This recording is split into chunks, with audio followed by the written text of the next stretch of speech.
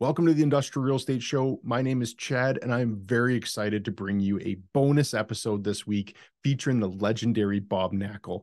For those of you who aren't familiar with Bob, he's the head of the New York Private Capital Group at JLL in New York, and he has done over $20 billion worth of brokerage transactions, and he has a ton of value and insights to share in this interview, anywhere from a new broker all the way up to a seasoned and experienced broker. I can assure you, you're going to get some value from this. So let's jump into it.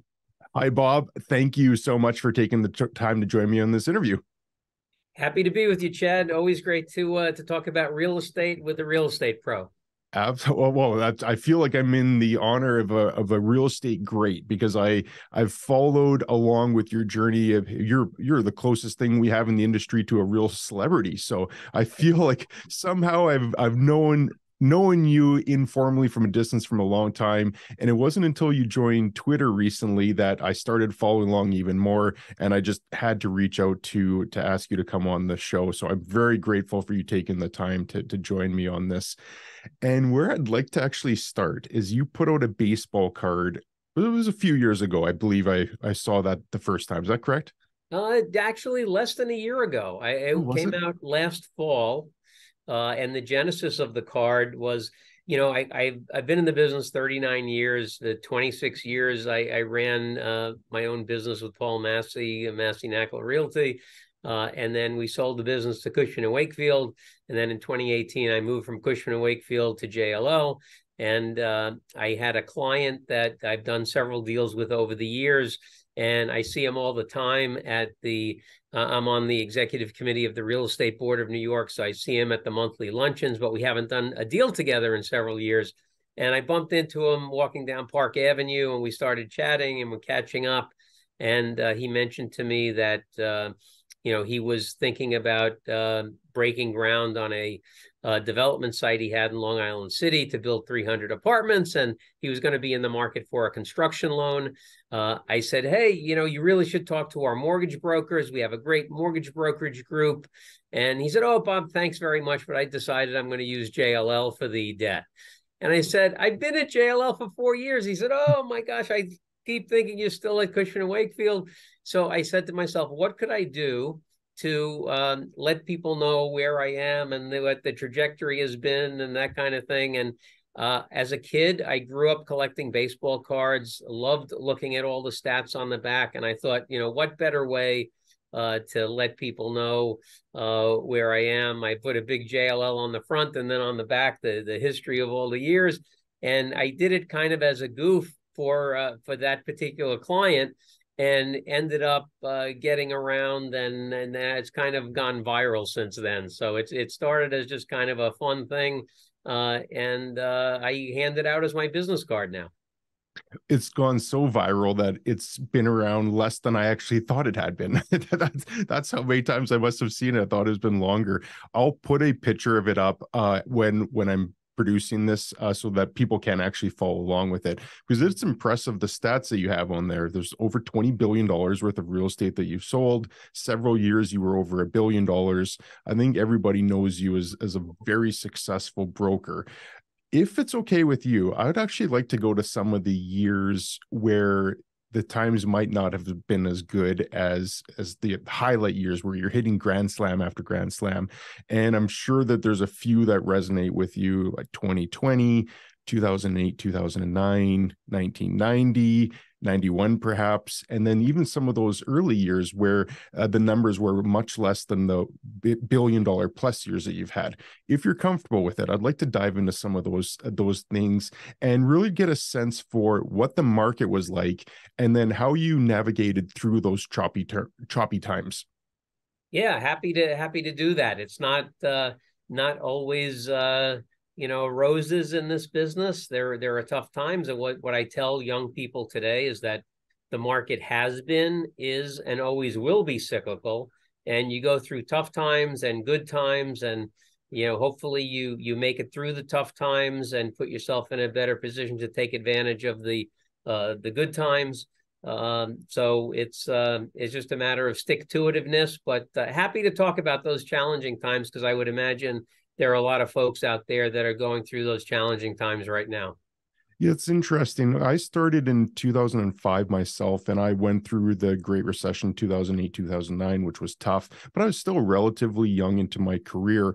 And since the market started recovering, call it 2010, 2011, we went largely a decade with no downturn to speak of other than some blips along the way. The March 2020 to June 2020, that was obviously a disruption, but things recovered quite quickly from that as well. So with the exception of 3 or 4 months either way, the better part of 12, 13 years have been on an upward trajectory. But I think we're getting into a period now where there's more stress and more pressure, and a lot of the younger brokers, and not even fresh out of their real estate license brokers, but people that have been doing it for 10 years, haven't really faced a recession. So I guess the one thing that I'd ask is, what does today feel like compared to 2000, maybe late 2007 coming into 2008? What does it feel like to you? Yeah, I think it's very different from the great financial crisis. That was a an event that kind of happened very abruptly, very sharply, very deeply. This one has played out a little differently, and that's the interesting thing about history, is that history repeats itself, but it's always a little different. And I think the one thing that I find unique about this market, and particularly within New York, and I unfortunately my perspective is very New York centric because that's where I do all my work, but hopefully it translates into other markets. I think if you look at the savings and loan crisis in the early 90s, you look at the recession in the early 2000s, dot-com bubble bursting, Russian credit crisis, 9/11, and then you look at the great financial crisis. It seemed like for those three corrections, the whole market was kind of moving in unison. Yes, there were different percentages that things went down by, but everything was kind of moving together. This time, what we're seeing is that different product types are performing very differently.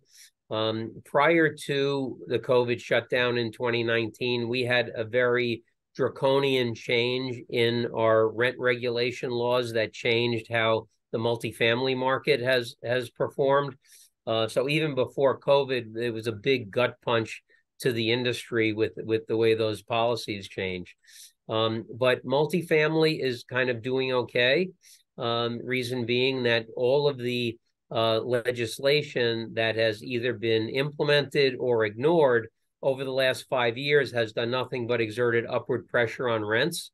So rents in the multifamily sector are actually going up, and based on the budget proposals that we have now, we expect them to go up even further. So multifamily is not doing so bad. Cap rates are up because lending rates are up, but revenue is up, and that market is fairly solid. The land market in New York, the condo land market is doing fairly well. Values, yes, are down about 20 to 25% since September, when lending rates started to expand, and our rental land market, or residential rental land, has basically, that market has dried up completely because the tax abatement program that made rental housing feasible has expired. And if we look at our retail sector, retail is actually a bright spot in New York now, because for 5 years in a row, we had downward pressure being exerted on retail rents. And retail rents, although they're down significantly from their peak, are perceived to have bottomed out. Retail leasing activity is picking up. And we're getting calls for the first time in years from investors who want to buy retail. And then the office market here, which is probably similar to around North America, is very opaque, trying to figure out what's going to happen with aggregate office demand. There's a huge divide between Class A new construction office, which seems to be doing great, and everything else. But in this cycle, each product type is really performing very differently, and that's different from the corrections that we've had in the past. And then you could also add in the fact that the labor market's doing so healthy as well, with hundreds of thousands of jobs being added every month in spite of the Feds intentionally trying to slow down the economy, the job market's doing so well. So yeah, you're 100% right, and I'm noticing this in my market as well. As there's that bifurcation between, call it an office, which is a less desirable asset right now, than industrial, which is a very hot market. So it really does keep people on their toes, if nothing else.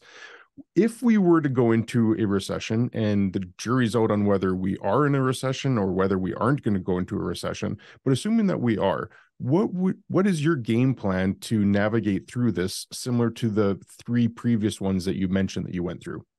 Yeah, well, again, you have to. I think it's important to always kind of stick to your core values and principles, but constantly adapt to a changing environment. I think that if you go back and look at how we dealt with these periods in the past, back in the early 90s during the S&L crisis, again, don't forget, we didn't have computers on our desks, we didn't have cell phones, we didn't have a lot of the modern technology we have today. So we would make our calls. Nobody wanted to do anything, and then we played solitaire with a real deck of cards at our desk, waiting for the phone to ring. It was a really challenging time, and I think probably the worst that I've ever seen was during the S&L crisis. It was really, really tough until the RTC started to get up into gear, and then it actually led to a period that was a period of big growth for our young firm, in that in 1990, starting late 92, 93, 94, we were selling a lot of property for banks, lenders that the RTC had taken over, and actually led to a boom time when a lot of brokers had gotten out of the business, which happens in every downturn. And so these things typically lead to big opportunities coming out of them. But that was the S&L crisis. The recession in the early 2000s was an interesting one. We had a reduction in the volume of sales for 4 years in a row, but value never went down in 1 year during that 4-year correction. And then we got to the great financial crisis, 08, 09. That was a very, very challenging time. I remember people running around trying to get $250,000 bank accounts to make sure they were diversified because they didn't know if their bank was going to be around. It was a very, very precarious time. And, now we're here today trying to figure out what to do, looking for sellers that are highly motivated. But I think what we tend to do in periods where the volume of sales is down is to try to beef up your ammunition and things that are going to help you take advantage of that inevitable boom that's going to occur after we come out of this downturn.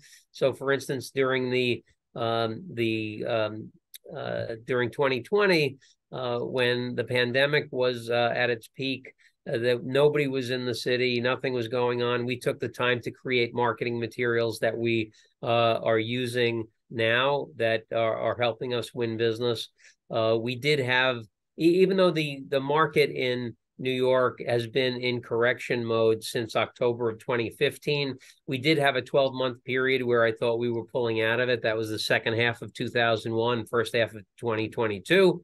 And then the interest rate increases really started to exert further downward pressure on values. And, we're back into a declining market again. So I think that one thing that younger folks particularly can take heart in is realizing the inevitable cyclicality of the market, knowing that it is going to come back, and to put yourself in a position to take advantage of that comeback when it does happen. And maybe that is brushing up on your skills, taking a class in real estate tax, taking a class in public speaking, or creating marketing materials that you're going to use when you're trying to get business when this recovery happens. But it's really a time where, we always say in our business, you spend every day working in your business, but you have to spend time working on your business also. It's really, these downturns are actually great times to give some thoughtful work on working on your business rather than in your business.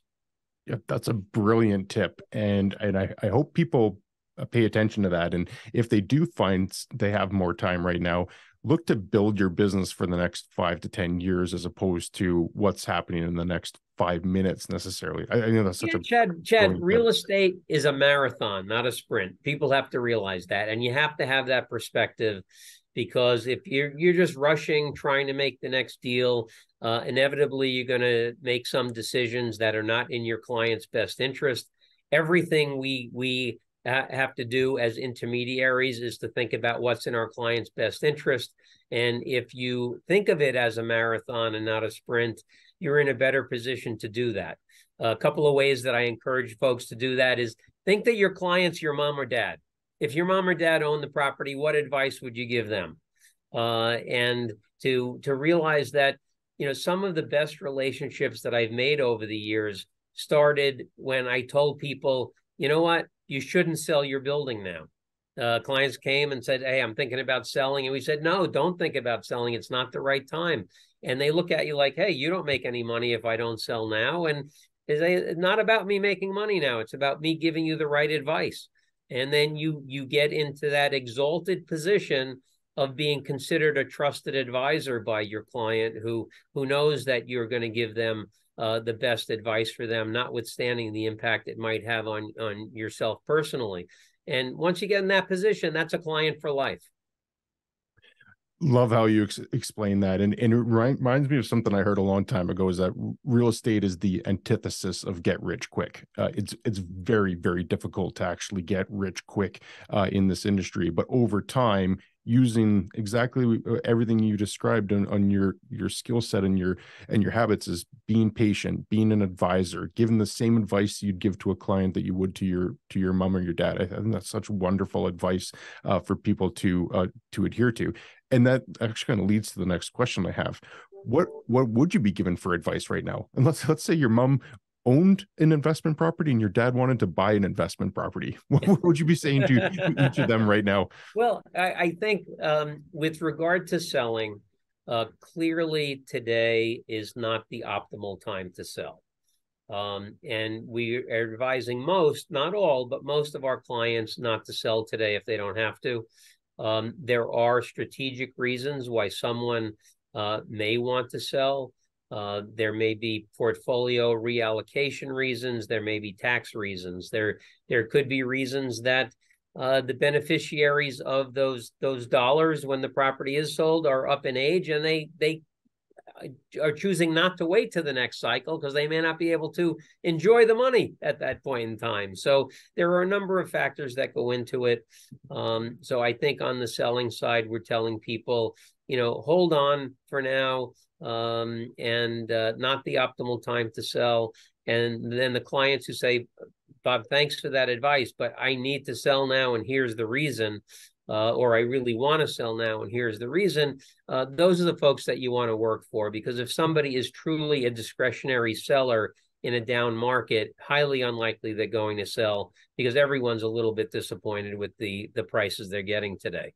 In terms of a buyer, I would say I'm surprised. First of all, I would pat them on the back and say, to be a successful real estate investor, you have to have two things: capital and guts.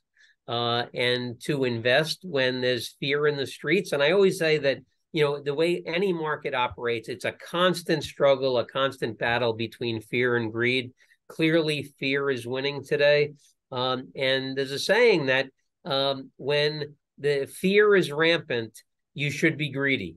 And if you ask investors that have been active for decades in any market, they will tell you almost unanimously the best deals they ever made were when they bought property when everybody else was afraid to. And that's the circumstance we have now. So I think that if you're looking to buy a property, if you think it's a good property, you'd like to own it long term, don't over lever it. And I think the folks who are buying today are going to look back 10 years from now and say, oh my gosh, wasn't that a steal? The same people who had the guts to buy in 1991, 92, and 93 were making 2x and 3x by 1998. The people who had the guts to buy in 2010 I think of some of those trades where people in 2010 bought buildings for $300 a foot, and people thought they were crazy, and they sold the same building for $900 a foot a few years later. So I think it takes capital, it takes guts, but I would be a buyer today. Unfortunately, the thing that's slowing a lot of that appetite down are legacy issues that folks have. If you've been in the market, and I don't think this is anyone is to blame for this, other than the fact if you were active in the market, you have some legacy issues you have to deal with. Cash-in refinancings are the overwhelming majority of refinancings today. If you have debt maturing, you have issues to figure out. And that's just a function of the way the market is. No one should be embarrassed by that. That's just, the way that's what happens when interest rates effectively double in a relatively short period of time. It causes disruption. So I think that a lot of people are very busy dealing with legacy issues they have and are not focused on buying. But those that are focused on buying, I think, are going to make some of the best acquisitions of their career over the next 12 to 24 months. Very well said. Love it. I completely agree with what you said. You just would say it much more eloquently than I could possibly try to stumble across myself. Knowing that nobody's got a crystal ball, but it's still in that advisement space, you're saying to your clients, now is not the right time to sell. What do you say to them in terms of getting an indication on when might be a better time to sell? Do you have any outlook on that, or is that just a wait and see, evaluate as new information comes up kind of thing? Yeah, well, I think there are a couple of signs that you want to look for. I think that number one, there are some people sitting on the sideline saying, well, I'm going to wait for interest rates to go way down again. I don't think that's going to happen. If you look at, I didn't see where the 10-year opened this morning, but let's say that generally for the past month or so, we've been in about a 3.5% 10-year treasury environment. A lot of people forget that over the past 50 years, the average 10-year treasury has been 5.4%. So we're still at relatively low rates. It's a lot higher than it was for the past 10 years. So it seems high, but it's actually not. I think borrowing is very expensive because of the uncertainty in the market. Lending spreads have increased significantly. So I think a couple of the signs that we're looking for are when there is a little bit more certainty in the market and lenders feel a little more comfortable, those spreads will compress, making borrowing a little less expensive. And I think once we start to see a sector firm up, like the retail sector, where there is little perceived downside because you have rents that seem to have stopped going down, you have leasing activity that's picking up, maybe there's some upward pressure on retail rents now, and those are positive metrics to look at. And when you start to see things like that happening, that's a foreshadowing that things should be getting better soon. But I think, again, we're going to have to look at each product sector separately to figure out how that particular sector is going to perform. So knowing that your advice right now would be sellers to pause unless there's circumstances that needed them to sell, and buyers are reluctant or hesitant or perhaps just want to see how things are, that means the pool of deals that are going to get done should subside. There should be that pressure on deal volume to go down.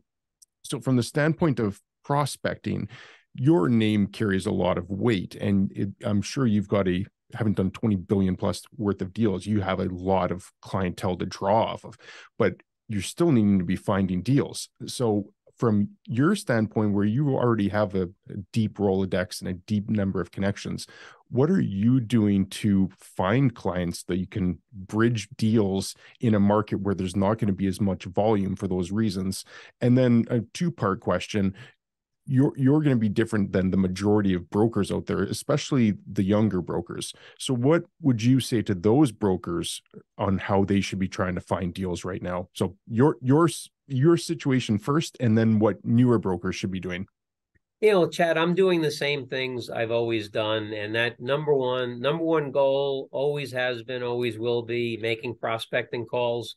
I still make a fairly significant number of cold calls every week, and I'm calling prospects, which are folks I know. They're warm calls, but you have to be dialing the phone and talking to people. I think that younger folks should take heart in that during these challenging times. Folks need help. They need insight. They need direction. They're looking for information that's going to help them make informed decisions. And so I think it's a real opportunity to create very strong relationships with people by giving them really great advice. So to the extent you are a market expert, you're a specialist in a certain field, you can impart some wisdom or some insight to clients. They're going to remember it, because if you think about it, you help somebody when they're down, they're going to remember that a lot more than if you help somebody when they're riding high.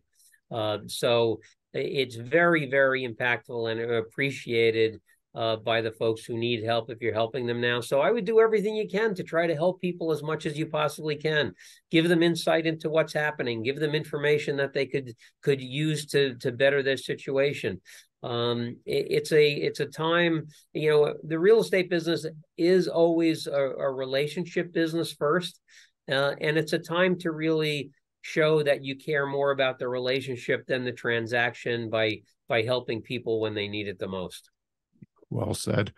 What would be your message right now? I mean, perhaps you could even just walk through like an example of cold calling somebody right now. What is your message when you're reaching out to someone for the first time right now? Well, usually if I'm calling someone for the first time, I have a reason for calling them. Maybe I'm selling something that I think they might have interest in because they own a similar property. So let's assume I'm doing that. And my ultimate goal of any cold call or warm call is to find out if there's anything that particular person wants to sell. For all of my transactions, in all but 2 of the 2,252 that I've done, I exclusively represented the seller. So I'm always looking for people who want to sell that will hire me exclusively. But you can't start with asking that. You need to offer something of value. So I will call up a client and say, "Hi, Mrs. Jones, you own 123 Main Street. I'm selling a similar property down the road. Would you have any interest in purchasing that building or looking at the information on it?" If they say yes, you get engaged in a conversation, talk about it, send her the information. If not, say, "Well, are you looking for anything else? Are you actively looking to buy today?" "Oh, okay. Well, tell me, I see you own 123 Main, and I see you own these other 6 buildings. How are things going in your portfolio? What's next for you? What are you thinking about doing? Is there any?" We just did a market report talking about the dynamics within your particular neighborhood. Would you like to see that report? I'm happy to share that with you. And always use the word share. Share is a very powerful word. It's very benign, very warm. I'd like to share this market information with you, and try to engage in a conversation. And maybe Mrs. Jones will divulge that, "Hey, I have a problem with tenancy in this one building." And you say, "Well, I'm happy to have my retail folks who do store rentals reach out to you to help you rent that store, or my office leasing folks reach out and help you find tenants for your office space, or some way offer to help in one way or another." And then I always get around to saying, "Hey, by the way, is there anything in the portfolio you might be interested in selling now?" And I think that because of this refinance risk and the cash-in refinance risk that is out there, a lot of owners are looking at their portfolio and dividing their portfolio up into 3 buckets. The A bucket, which are properties they want to hold on to at all costs. The B bucket, which they are not sure what to do with. And the C bucket, which, hey, if I have to sell something, I'll sell these. And a lot of folks are selling the C buildings to get the capital to effectuate the refinancings on the A buildings so they can hold on to them. And that's a circumstance that a lot of people are faced with today. In talking to owners, Many are reluctant to put fresh capital in to effectuate the refinancing, so they rather sell an existing property to get that capital to put it in to get the refi done. But you know, there are a million different things you can talk to a property owner about, and particularly today, when there's such a lack of clarity around what's happening.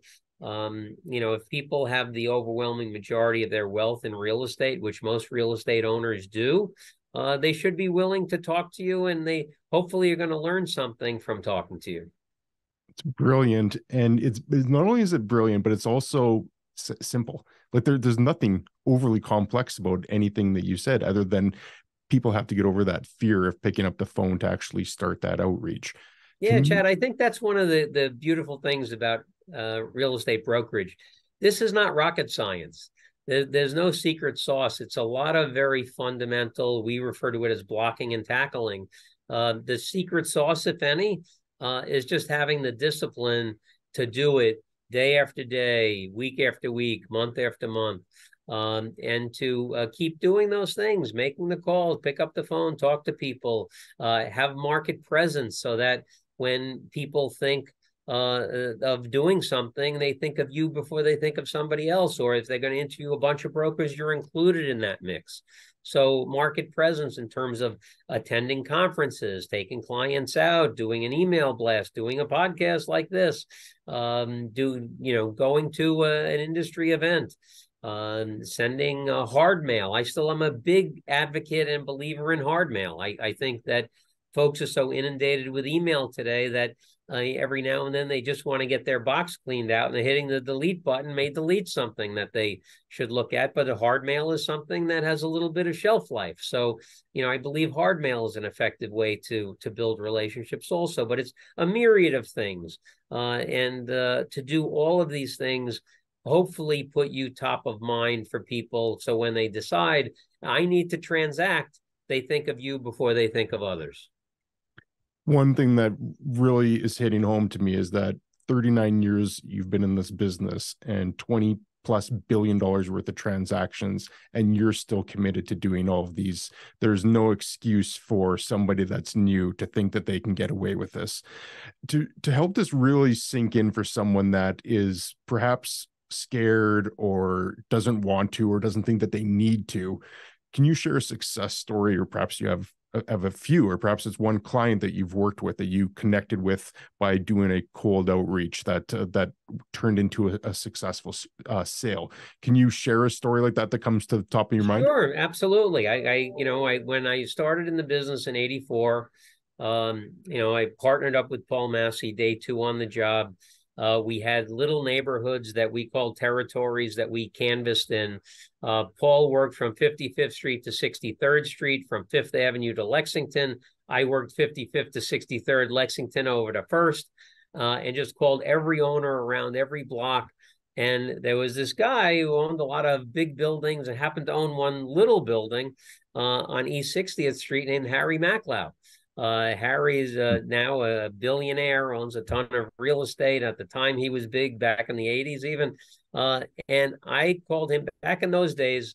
The way we tracked everything was on in paper catalogs, where we had a photo of the building that was pasted onto the page, information on their name, phone number, et cetera, and then a bunch of lines where you'd write in the notes from your call with the prospect. And for 2.5 years, I cold called Harry, and he never took the call. But I kept calling him month after month. And I called one day, 2.5 years in, I called his office about 7:30 at night. His secretary, who was the gatekeeper, had left for the day, and he picked up. I said, "Hey, Mr. MacLeod, Bob Knakal from CB Commercial." He said, "I know who you are. You've been leaving messages for me for a long time. What can I do for you?" I started talking to him. And, I continued to send him mail, continued to leave messages for him. When I called him, although I had never spoken to him before, he knew who I was. Harry's turned into one of my best clients. I've done over $400 million in transactions with him. My first 9-figure transaction I sold a multifamily portfolio for him in 2003 for $179 million. He's been a great friend, a great client, and it was just that persistence of continuing to call that made it happen. So don't get discouraged if people don't call you back. You got to keep trying, got to keep after it, have the determination, and continue to do it, because if you do, good things will happen for you.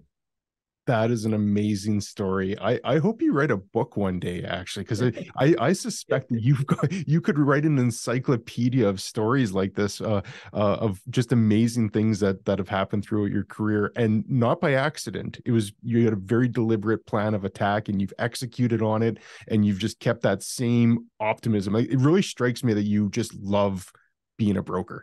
Yeah, Chad, I got to tell you, when we sold the company, we sold Massey Knakal in 2014. It was a great day for us. And I missed the company, but it was a life-changing event financially. And at that time, I thought to myself, okay, well, I'm going to be on a long-term contract with Cushman, but what might I want to do after that? Do I want to buy buildings? Do I want to slow down a little bit? And it occurred to me that, I don't know anything about buying buildings because I've never been a principal. I know how to sell buildings. I truly love it. And for me, being an investment sales broker is both a career and a hobby. If my wife and daughter went out of town on a girls' trip for the weekend, I'd be selling buildings that weekend. It's what I enjoy. And so I feel very blessed that, I got into this business and that I love it as much as I do. I think it's the greatest business in the world. We deal with, in 2 consecutive meetings, I might be dealing with a billionaire in the first meeting and a little old lady that inherited the building 100 years ago, in the next meeting. And I love that aspect of dealing with a wide array of folks that are active in the real estate business. Well, your enthusiasm is absolutely infectious. So I do really commend you for that. And it actually leads to a one question that I wanted to ask, and it's a hypothetical question, mentioning that you're not a principal. I want you to actually, if you're good to just go along with this for a second, to actually imagine that you are a principal in a property.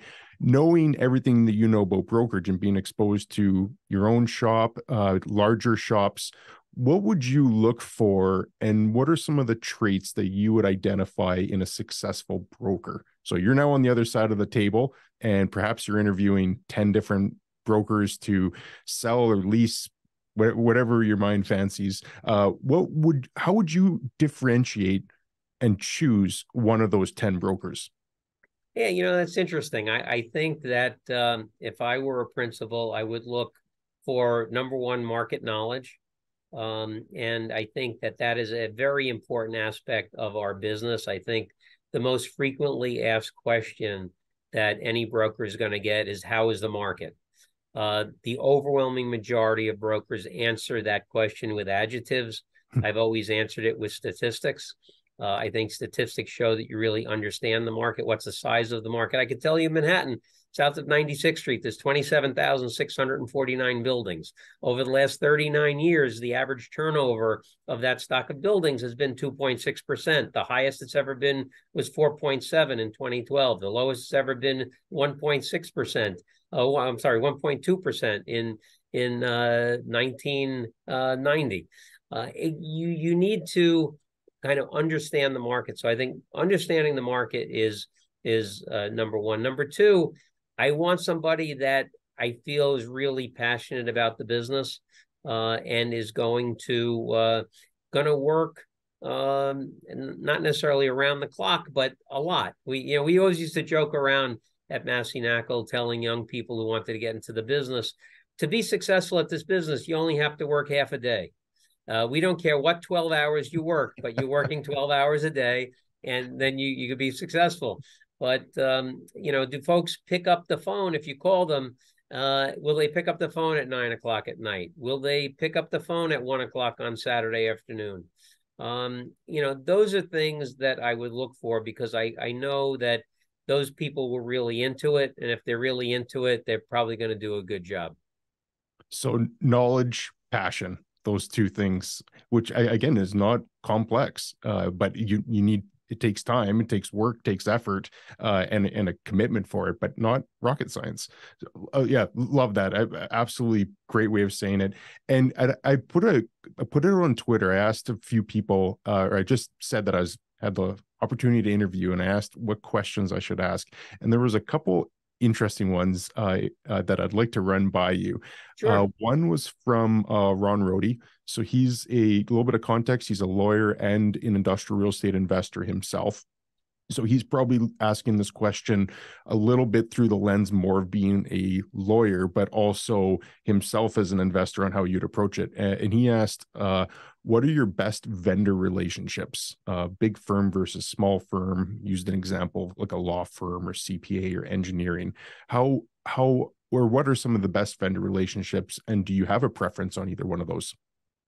I think that when it comes to vendors, it's people that you are comfortable with, and to have a level of comfort, I think it's those people that you spend time with, that you meet out. I think networking is an extraordinarily valuable tool. Real estate is a people business, relationship business. So to be out networking and meeting people, that's the most effective thing. There's a number of ways to make relationships. You can call people on the phone, you can email them, text mail them, hard mail them, but nothing takes the place or is better than face-to-face contact. So being out, meeting them. And I think that whether it's a brokerage company, a law firm, a title company, I don't think the size of the business really matters. I think there are pros and cons to small firms, medium firms, and large firms. I think it's the individual that you're dealing with. I think that I have on the law firm front, I have some great relationships with folks that are at the biggest firms in town, medium-sized firms, and single practitioners. And there are different circumstances where each of those would be the best choice. And so I think it's important to know a lot of people, see how people differentiate themselves. I'm a big believer in specialization, and specialization gives someone the ability to differentiate themselves from everyone else, and that differentiation leads to a competitive advantage. So I think it's great to know as many people as you can when it comes to vendors, and see who you like, who you have chemistry with. The likability is an important thing. I think you have to have aptitude and be good at what you do, but to be liked and have chemistry with people is important too. So I think so many factors go into it. I don't think you can really generalize about one factor or another, but it just what has your experience been like? There have been some people I've liked a lot, but as an attorney, for instance, they get into the deal room and they just crater the deal because they need to show how smart they are. And there are other folks that will get into a room and they're a deal maker. They protect their client's interests, but they get the deal done. So I think it's a combination of instinct, chemistry, and then looking at the performance and seeing what they do for clients, and then judging who you think the best vendor would be for any particular situation. Great answer. Closely related to that, and it's a question that I get asked often, is differences between a large brokerage like JLL or perhaps a regional brokerage or a local brokerage. Any advice on how you would answer a generic question about what's better? Yeah, again, it totally depends. There are pros and cons to big platforms, pros and cons to medium-sized platforms, and pros and cons to small platforms. I think that it depends on the transaction that you're contemplating doing. I know that I'm not very active in the institutional world. Most of my clients are high net worth individuals and families, and I deal in what we call the private capital space. And I know in the private capital space, I think that investors make decisions based upon who they think is the best for that particular type of property and that particular type of transaction. And to the extent that you focus on one particular type of deal and have a reputation for doing that particular thing, and you can articulate your value proposition why you do that better than others, that gives you an advantage. But I think that product specialization is very important, and you want to try to be as narrowly focused as possible, because the more narrowly you focus, the deeper into that you are. The real estate business is not really as much about real estate as it is information. And if you really take a deep dive into something, you're really going to know it very, very well. You're going to take the time to call the buyer and seller of every property that sells in your market to really understand that comp. It may have printed looking like one price per square foot, but when you dig into it and find out that there were additional monies paid to buy a tenant out, or there were additional monies paid because of an environmental issue or something else, you'll understand that transaction better than the next broker. And if you can articulate that to the client, I think they're going to want to go with the person that understands that particular piece of business better than anyone.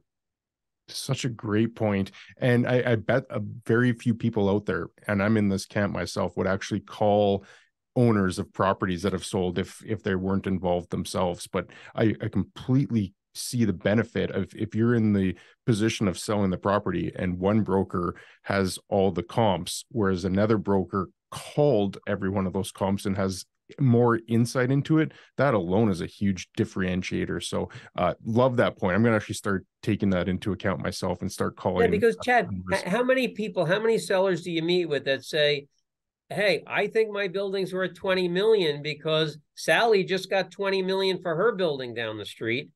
And, that owner may not know that, before she sold, she abated all the asbestos in the building, or she just put a new heating plant in and a new roof and new windows and new elevator cab, and she just did a complete renovation. That was a completely different property.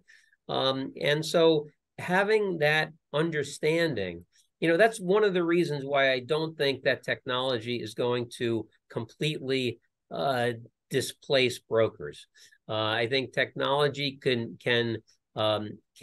help or displace part of what a broker does in terms of maybe finding buyers, but the negotiation part, the human element that's involved, because buildings are not widgets. Every building's different. The 100,000 square foot office building on the north side of the street can be very, very different from the 100,000 foot building on the south side of the street. And if you understand the market, you'll know what those differences are. And that human element is something that I think will be needed in the brokerage business moving forward. I certainly hope it's that way for at least another 20 or 25 years until I'm not doing this anymore. Yeah, I agreed. I'm the same way. I think that there's so many benefits that a broker brings to the equation, and it's not even just brokers. I think it's professionals in every area. There's some element that probably can be replaced by even today's current technology, not to even think of future technology, but there's always that human element where, if you want legal advice, are you going to trust an AI bot versus hearing it directly from a lawyer, or accounting advice, tax advice, brokerage advice? So I agree with you. I don't see that changing fundamentally anytime soon, but I guess time will tell. And on that topic, actually, there's a question that came in from Myron, or I shouldn't say on that topic, on the topic of looking 25 years old, I should say. Another question came in from Myron, and and I think you were tagged in all these, so you might have had a bit of advanced knowledge that these were coming. I didn't see that, unfortunately. So you're hitting me with fresh information, but please go right ahead. Okay. Well, there'll be like a real genuine answer that you didn't have time to think about then. He asked, what's your perspective on rising ocean levels impacting New York's real estate market over the next 25 years? Wow, that's an interesting one. I think there's a premium placed on waterfront property today. So will Madison Avenue be oceanfront in 25 years? I certainly hope not. But yeah, I don't know. I don't know enough about that to really have a cogent answer. I know that the city is working on several things that could help alleviate concerns about that issue, but I don't know enough about those environmental issues to really have an opinion. I know that there are new buildings that are putting their mechanical systems and mechanicals of the building on floors above grade now, rather than in the basement because of what happened during Sandy. Most mechanicals for buildings are in the basement, and I think the industry is getting away from that a bit, particularly in areas closer to the water. But I don't know enough about that topic to have a good answer. Yeah, and I certainly have no insight into that myself. It was a question that came up, and I thought that there was an interesting element to that. But I think you and I are real estate guys. We probably try to stay in our lane as much as we can, and that's kind of when danger creeps in, is when we pretend to talk about things that we don't necessarily know a whole lot about. Focus on real estate. That's where we make our living. Still an interesting question. It probably will be a topic. Maybe when I put this on Twitter or put this on LinkedIn and YouTube, maybe someone can chime in and give their perspective on it, because I'm sure that will be a topic that we have to continue discussing at some point in the future. So thanks for your answer on that. And the next question, a little tongue in cheek on this, from Boomer Peterson. He said, ask Bob if he eats Wheaties every day or if he just pisses excellence naturally.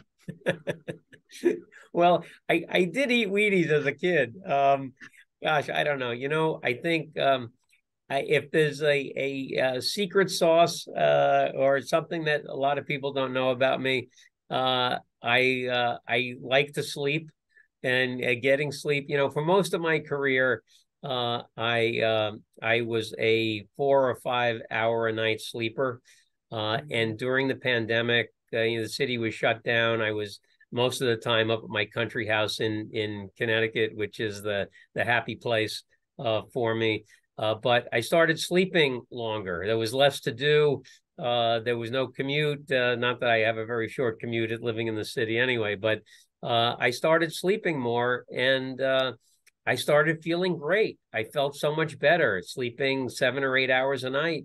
And so I think, don't eat Wheaties anymore, but I get my rest. And that's certainly something that has given me a lot of energy when I get into the office if I've had a good night's sleep. It's a good message for everybody, because I think there's a lot of people running on too little sleep out there. So if I agree with you, sleep is quite important. I'm very respectful of your time, and I greatly appreciate you taking an hour to spend it with me.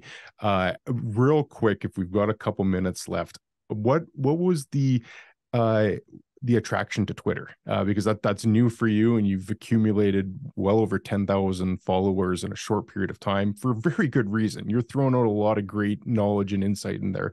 But what was the impetus to get onto Twitter? Chad, I succumbed to peer pressure.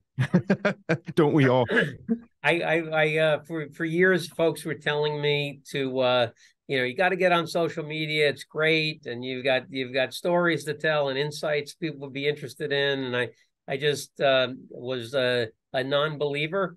And finally, in November, I said, you know what? Let me give it a try next year. Let me gear up. Let me figure out what I'm going to do. And January 1st, I started.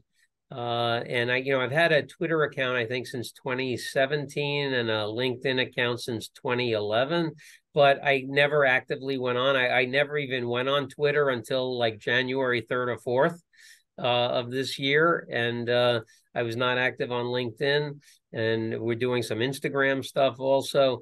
But, I've been totally amazed at the reach that it has, the relationships that I've made, the business opportunities that have come my way. It's really, really remarkable, the reach that this has.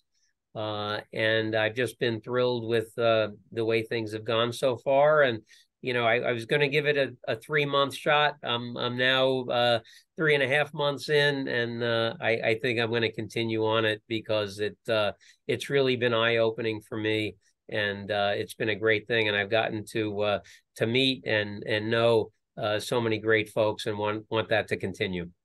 Well, I sure hope you do stick with it because it's very insightful seeing your posts, and you always inject a little bit of humor in there as well. And I'm a big fan. So I wanted to wrap up with that, as well as just to encourage people to reach out to you, connect with you on Twitter. I don't think I've seen your LinkedIn yet, but I'll follow you on LinkedIn as well, and just want to really encourage people to connect and reach out with you, because you're sharing a lot of great information, as we demonstrated just in this hour, how much value you packed into this hour. So really do want to thank you. I want to encourage people to follow you, and hopefully if I'm ever in New York, I'd love to buy you a coffee and meet you in person. But I don't know how soon that will be, but if the time ever comes, I'll try to give you advance warning, because I'd love to be able to meet you in person.